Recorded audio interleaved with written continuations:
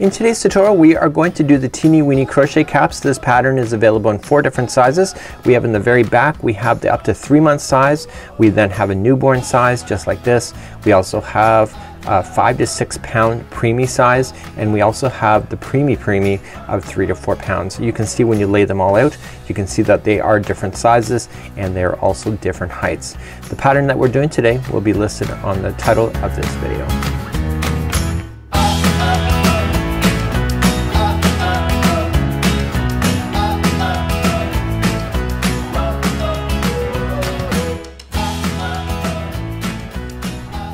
In today's tutorial we're going to do the 5 to 6 pound Teeny Weeny crochet hat, and this is a preemie version, and this is a 4.5 millimeter size crochet hook, or a US size 7. You can get a total of 10 of these hats out of one Caron Simply Soft yarn ball. So as promised, this pattern comes in 4 different sizes, and all of the sizes are available in this very easy to follow pattern instructions. So we have preemie sizes of 3 to 4 pounds. We have another preemie size of 5 to 6 pounds. We have a newborn of 7 to 9 pounds, and then up to 3 months of 10 to 12 pounds. Now the title of this video is indicating what size that we're going to be working on today. So it says right here in the instructions on how many hats. So it says, you see how there's different colors? Those are what's indicating in the instructions as we go out throughout this particular idea. So we're gonna start off in the instructions, for example, and if we're doing the preemie size of 3 to 4 pounds, it'll say you do all of this, and then it says 3 to 4 pounds only. So this is only gonna apply when you're working on this one, and then you will see in other instructions of what you need to do. So sizes 5 to 6, 7 to 9, 10 to 12, all is here instead. So you just have to watch these particular colors. Now for this particular kind of project, it says that for one hat, one ball will make 15 hats, and then the next size of 5 to 6 pounds of the preemie, it's 10 hats. The next size of newborn, it'll be 9 hats, and then up to 3 months you can get 6 hats out of one Caron Simply Soft yarn ball. So without further ado, let's start working on this project together, and let's begin now. So let's begin with our Caron Simply Soft yarn. Let's create a slip knot, and this is for beginners as well. So the first 3 rounds on any one of the 4 sizes are identical to each other, and let's begin to do that now. So here's our slip knot on the hook. Remember that it never counts as one. So we need to start at the top of the hat and work our way down to the forehead of the child. So let's begin. We're going to chain 3. So remember, the one on the hook never counts as one. So 1, 2, and 3, and what it's asking us to do is do 8 half double crochets in the 3rd chain from the hook, which is basically the first one that we started with. So let's just wrap the hook going into the 1st chain, pull through. You have 3 loops on your hook, pull through all 3. That's 1 of 8. So let's continue to do that. So wrap in, pull through all 3. So that was number 2. Okay, and that was 3. Now this straggler here, see how I'm just laying it down on top so that it covers over the ring? It's just a way of securing that without ever having to worry about it. So that was 5, 6, 7, and 8. So what you need to do, it says here, join with a slip stitch to the first half double crochet. Well, we had to do 8. So just looking back, if you're confused, count backwards. So you got 1 underneath. So 1, 2, 3, 4, 5, 6, 7, and 8 is right there. So if you're ever confused on what you're looking at, just count backward at this point and join it with the slip stitch, and that's the center ring. Let's move along to round number 2. So we want to start off with chaining of 2. And what we have to just do is we go just chain 2, 1 and 2, and into the same stitch right underneath you want to half double crochet 2 times. So 1 and 2. You will notice in the instructions that the chaining of 2 in any starting of the rounds does not count as a stitch, so just don't count that as a stitch. So it's not included as a half double crochet. So we're gonna put 2 half double crochets into each stitch going all the way around. Now if you're thinking about this, how many stitches are you gonna go all the way around? It's a total of 8. Okay, so we're just adding 2 half double crochets into each one going all the way around. Right in the very beginning here is where you need to really worry about your stitch counts to get them right.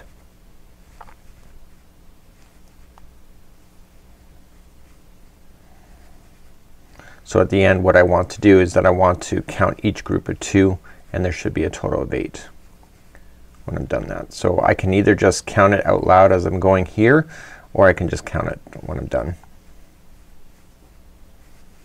I think there's 7 here because I still have 1 left. So 1, 2, 3, 4, 5, 6, 7. Here's my last one here. So you probably thought, okay, well if you're a new crocheter, there was actually 2.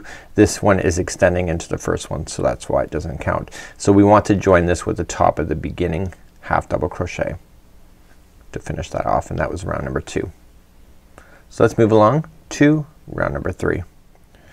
Round number 3, we're going to start out by chaining 2. Remember that does not count as a stitch, and in the next one available to you, so right directly underneath, you're gonna have 2 half double crochets. So 1 and 2, and then in the next one that we have here it says 1 half double crochet in the next one, so it's just gonna be by itself. So the repeat pattern on this entire round is that one of them, which is this next one, is gonna have 2 half double crochets, and the next one's just gonna have 1. Okay, so we're just increasing size. So the next one is gonna have 2,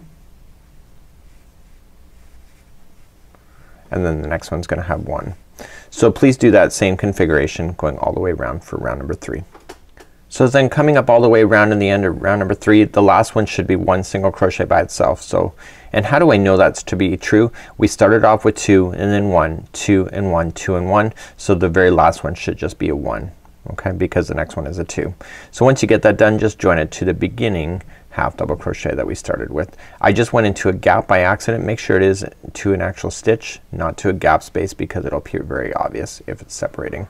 So that is round number 3. So now what we're going to do is that we're going to move on to the size that we're doing in this particular video in order to do the rest of this. So for this size of 5 to 6 pounds, we have 2 growth rounds, and then it's a standard going all the way to the end of the hat. So let's begin the first size that we're going to. So we've done rounds 1 through 3. Now we're ready for the next round. So here we go. This is the 4th round. So we're gonna chain up 2, and we're gonna half double crochet into the one right underneath, and you're gonna half double crochet twice. So 1 and 2, and now this time what we have to do is that the next 2 stitches will be each 1 half double crochet each. So the repeat pattern on this particular round is that the next one will have 2 half double crochets, and then the next 2 stitches will be 1 double crochet each. Okay, so that's all you have to do for this round. So the next one is 2 into the same one, and then the next 2 are 1 half double crochet by itself. So please do that going all the way around. So as I come up all the way around, I am left with the 3 stitches. I actually have just done 1. This one has 2 in it, and then the final has 1 each. Now how do I know that's correct? Well, I know that's correct because I put 2 into the first one and then 1 and 1. So when I go to finish this round, this should be ending up in 1 and 1 as my final. Okay, so the pattern just keeps repeating all the way to the end. So for example, if you think that you had 2 double crochets to go, or 2 half double crochets to go into the final, then something is wrong with your counts earlier on in this revolution. So let's just join it to the top of the beginning half double crochet and move up to the round number 5, which is only for the 5 and 6 pounds, which is this size. Let's begin that next. So round number 5, we're gonna chain up 2, and this time it's 1 half double crochet into the same one underneath, and it says to put in into the next 6 as well. So there's gonna be 7 stitches in a row with just 1 half double crochet. So I have 1 and 2 already, and 3 and 4, 5, 6 and 7, and then the next one has 2 in it. So the difference between this one and the last revolution is that we started off with the 2 right in the beginning, and this one is near to the, has the 2 at, you know, partially way in. So let's do this again. So the next one are 7 in a row. So 1, 2, 3, 4, 5, 6 and 7. and then the next one has 2. Now why do you think that a designer would do that intentionally? Like it would just automatically change like that? And I'll tell you the reason for it is that you really cannot see the growth of a hat when the designer moves where you put those 2 in order to have the growth. So that's kind of why they do it. So we keep that same pattern, so 7 in a row, and then the next one has 2, 7 in a row, and the next one has 2, and that'll take you to the other side of this, and we'll conclude that off together. So as I come up all the way around, I just have 1 more stitch to the left, and keeping at the counts, there's 2 in this one as well. So that makes sense because we started off with just 1 in each, and then there was 2 over here. So then the final should end up with the 7 in order to keep it in balance anyway. So if you're keeping counts, it'll work out. So we're just gonna join it to the top at the beginning, half double crochet. So the remainder of this hat is just very easy in order to do, and now we just have to earn our way. This is the other size that's smaller. So now we just have to make all of the next rounds all the same, and you'll see that it will continuously grow and then form this shape. And in this size, that what we need to do is that we need to get this to be 4 inches before we do the final single crochet. So let's begin to do this next, and what we're going to do in every round now going forward, we're no longer going to increase, we're just gonna maintain what's already there. So we're gonna chain 2 in one half double crochet in each of the stitches going all the way around. That's it. So it's slightly bigger than the other hat of the 3 to 4 pounds that you just saw. So this is gonna be taller, and it's also gonna be a little bit wider. Okay, so each one of these hats, there's 4 different sizes, are different, and it's based on rounds 4 and 5. So just continue to do that. I'll show you how to join it once again and start your next round, but it's just 1 half double crochet in each stitch going all the way around. So I'm coming up all the way around, it's just 1 half double crochet in each, and then I just join it to the top at the beginning, half double crochet. So to start each round is just 1 and 2, and then 1 half double crochet into each round. So you're gonna see it start to really form a hat really soon. So what you need to do is that you need to fold this hat in half, and when the distance from the top here to the brim here it becomes 4 inches, you know that you're ready then for the brim. So we got a little bit of way to go before we get there if you're looking at it here. So that's our goal. Just keep going round and around until you get your 4 inches, and then come back here. I'll show you how to do the final round in order to make this conclusion. So if you're doing this one and you've done the preemie size of 3 to 4 pounds, you'll notice that there's only a difference of 6 stitches in every revolution. So it's really not that big of a difference for stitch counts. It's just gonna be slightly bigger and slightly taller. So I'll see you back here and we'll do the brim together. So a few minutes ago I left you here and I was just kind of whistling Dixie to myself, and I almost actually went oversized. So it's only 4 inches between the top and to the brim, and now let's finish off then do the final. So this round we're gonna chain 1, and it's 1 single crochet into each one of the half double crochets that go all the way around. And what I want to do is that I'll take you to the end. I'll show you how to finish off with the darning needle.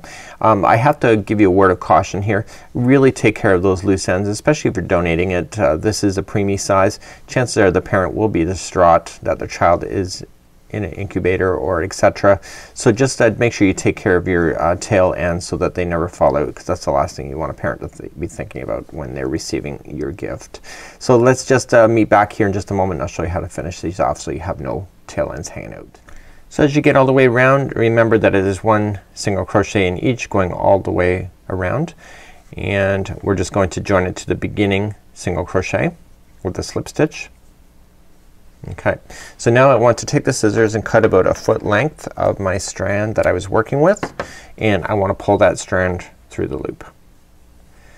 Now what I want to do is grab a darning needle, okay, a nice sharp one, and I want to feed this strand through the needle.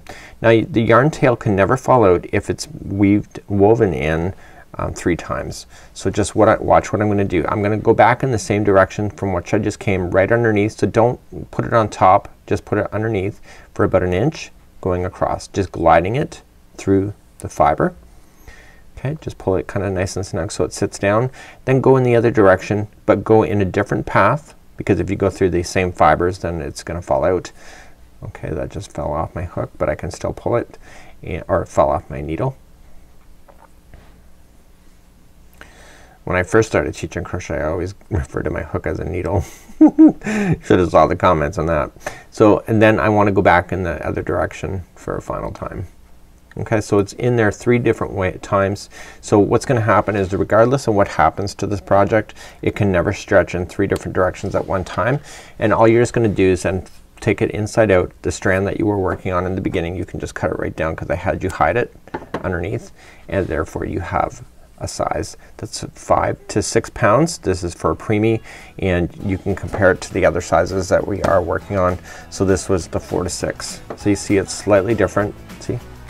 It's slightly bigger. Okay, in all avenues, so it's slightly taller and it's slightly wider. So this is how you do this particular hat. Good luck on that, and we'll see you again real soon here on thecrochetcrowd.com. Until next time. We'll see you. Bye bye.